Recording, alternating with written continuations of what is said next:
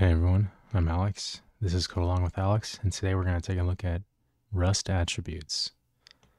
So let's just get into it. So an attribute is metadata applied to module, crate, or some item. This metadata can be used for conditional compilation of code, set the crate name, version, and type, binary or library, disable lint warnings, enable compiler features like macros, glop imports, etc. Link to a foreign library, mark functions as unit tests, mark functions that will be part of a benchmark, and attribute-like macros. So when attributes apply to a whole crate, their syntax is #, exclamation point, and then crate attribute inside square brackets. And when they apply to a modular item, the syntax is #, and then the item attribute in the square brackets. Notice the missing bang or exclamation point. Attributes can take arguments with different syntaxes. The # attribute equals value, the # attribute key equals value, or the # attribute value. So there's a couple different flavors of how you can format it. And attributes can have multiple values and can be separated over multiple lines too. So you can do something like the # attribute value 2, or # attribute and then all these values with a new line thrown in for good measure. That was a lot of me talking, so let's go to code and create a project for ourselves. So we're going to do, we have a new directory that I made for this project for today called 13 attributes. So we're on chapter 13 already. It's kind of wild. So next, let's create a cargo project called dead code. And we're going to just open that right up. Sorry, I got to duck down because my webcam is right blocking in the 13 area. We're in that danger zone.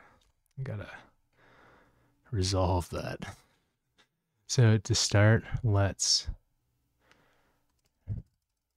create a function called used function, and it's just going to be empty, and we don't need a semicolon or anything. We're good. Okay, cool. Now we're going to use the allow dead code attribute so that we disable the dead code lint from the compiler. We've used this before, but we kind of didn't really explain it too well, but I don't know if I even called it an attribute. I might have called it something else because I didn't know the specific terminology yet, but this is an attribute.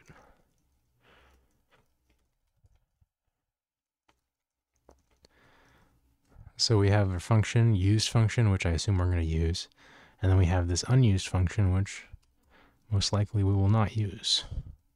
And then we're going to declare a noisy unused function. And you can see that there's no allow dead code attribute. So we're going to get an angry message from the compiler. And then finally, actually we already have a main function. So let me just replace the println macro invocation with used function and a semicolon. We can save that file. Actually, before I try to deal with noisy compilers, let's comment out that function and just run the nice quiet version. So now let's change into dead code and do cargo run. You can see everything worked lovely. No angry compiler messages. Next, let's see what happens when we uncomment the noisy unused function. Oh, and so we still get to run our program, but we're getting this warning that there's dead code. And so the default is to warn. And so if we want to avoid that, we can pass the allow dead code attribute on our noisy unused function. Save the file again, do cargo run, and you see that we don't get any more warnings. So in real programs, you should eliminate dead code, but in these examples, we'll allow dead code because in some places they're interactive, and so it's helpful to learn, especially in the context of seeing what the compiler does and the types of outputs, whether they're warnings or errors. So yeah, that was a fun little foray into dead code. Attributes. Next, we're going to move on to crate attributes. So let me change out of this subdirectory and let me do some reading, and then we'll create another project. So the crate type attribute can be used to tell the compiler whether a crate is a binary or a library, and even which type of library. And the crate name attribute can be used to set the name of the crate. However, it is important to note that both the crate type and crate name attributes have no effect whatsoever when using Cargo, the Rust package manager. Okay, interesting. Since Cargo is used for the majority of Rust projects, this means real-world uses of crate type and crate name are relatively limited. All right, so I guess we have to do a project without Cargo. So let's make a directory called make dir crates. And then let's change into crates. And then let's touch a file called, I guess, lib.rs. Yeah. And so now let's open lib.rs and let's do some typing. So to start, we'll do the crate type attribute.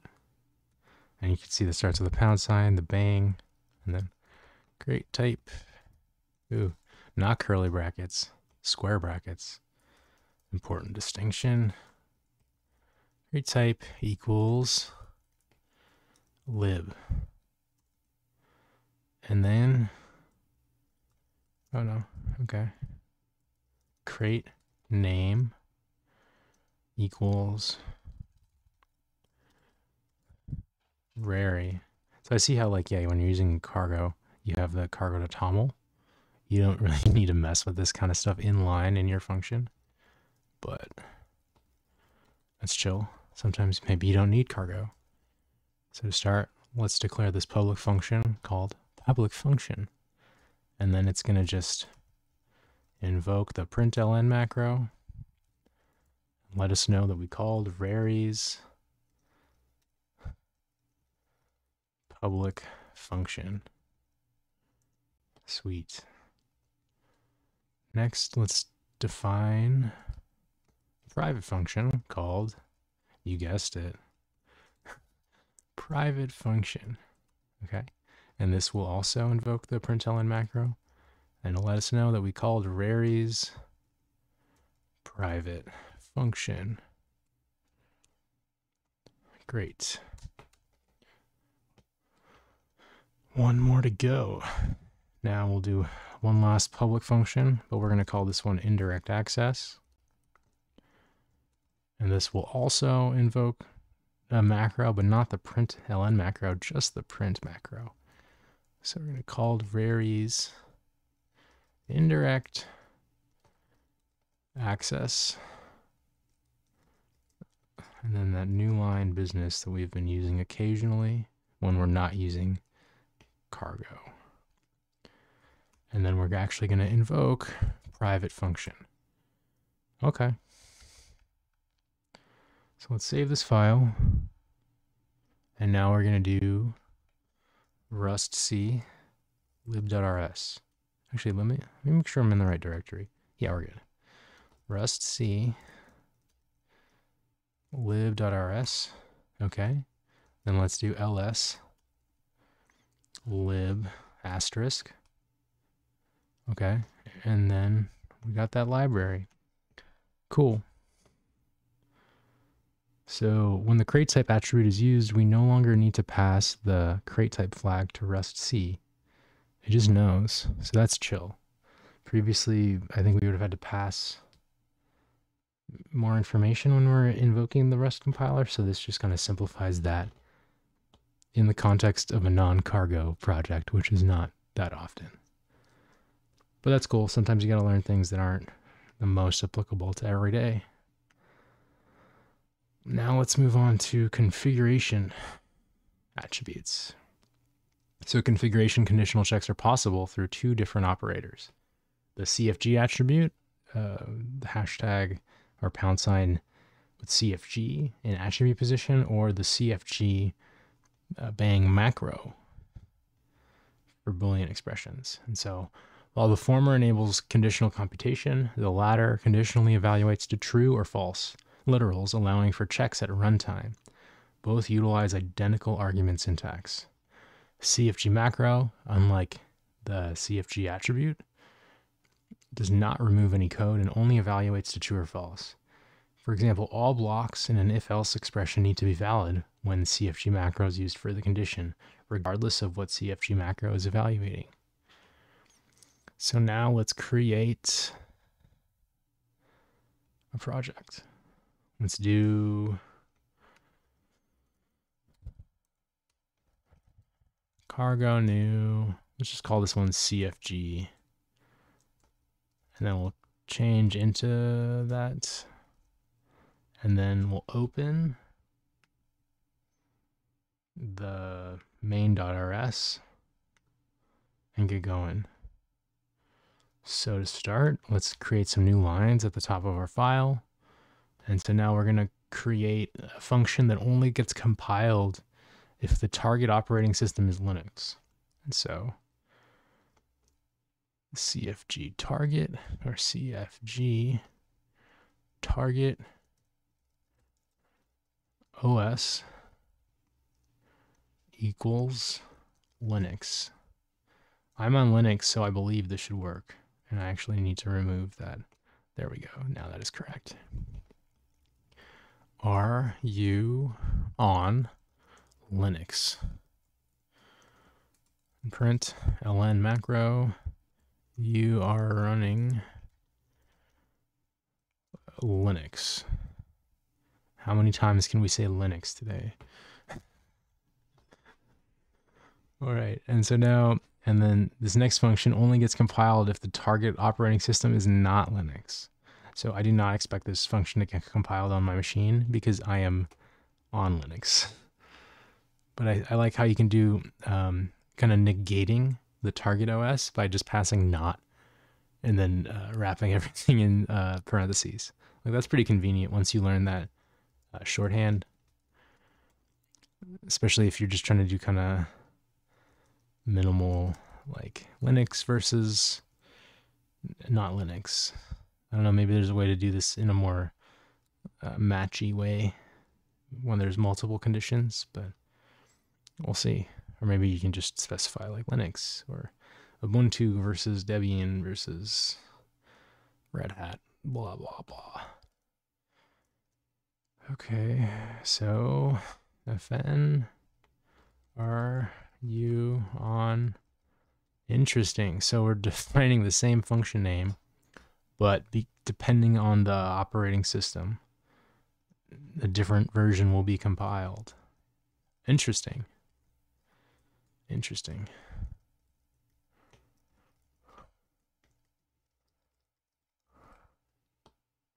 Okay. And now let's go right into the main function body. We don't need a configuration attribute, but we are going to invoke the configuration macros now. And so to start, let's delete this line, replace it with are you on Linux? Linux. I should have had a counter. We need to do like a counter next time. The Linux counter. Okay. Println, and now, are you sure? Linux. And then, okay, so if configuration macro target OS equals Linux,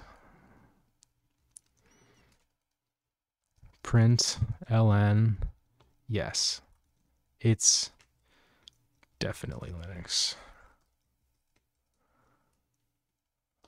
And then else, print ln, yes, it's definitely not Linux.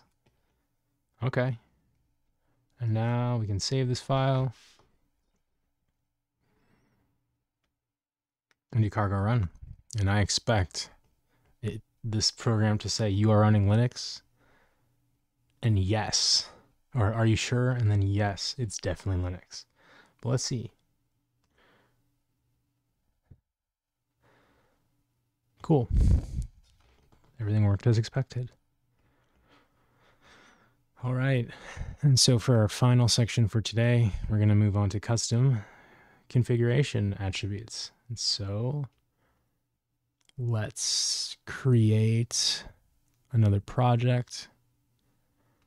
So some conditionals like target operating system, target OS, are implicitly provided by the Rust compiler or Rust C, but custom conditionals must be passed to Rust C using the --CFG flag. So let's do such an example right now. I'm gonna change back to that directory, cargo new, custom, cd custom, and then let's open. Sorry, my voice is getting all ragged. Need to have a sip of my beverage. Cheers.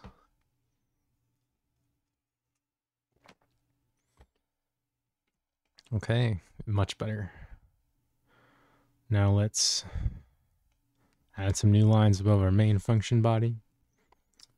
Declare configuration attribute. We'll call this one some condition. And then we'll define a function called conditional function. And you just print ln condition met. That's what's invoked when you trigger conditional function. Oh, itchy nose. And then we'll replace the println macro in our main function body with conditional function. Save or save. So now if we do rust c, actually we change into source. So probably shouldn't have made a cargo project for this, but that's fine. We can still invoke rust c. But yeah, let's do rust c. And then we're passing the --CFG flag and some condition. And then the Rust file that we want to change. And then @. So I'm going to call this main instead of custom because I didn't actually title my file custom. Main.rs and then @/main. Condition met. Nice. So we could kind of tweak this, like,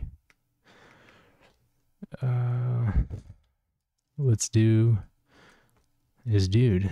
I'm a dude. Are you a dude? Is dude. Conditional function. Is dude. Certainly.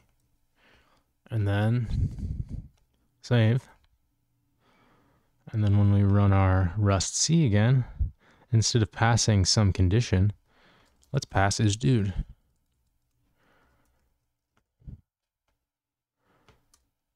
Is dude, certainly. Sweet. And you can see how we're starting to pass custom configuration attributes to our function, which is pretty rad.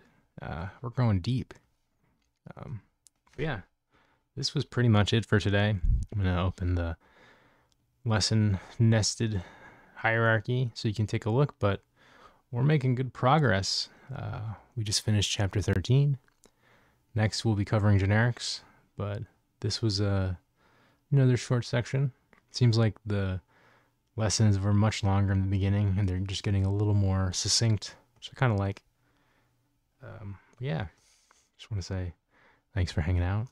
It's been a blast and hope to see you next time. I'm Alex. This has been Code Along with Alex, and have a great day.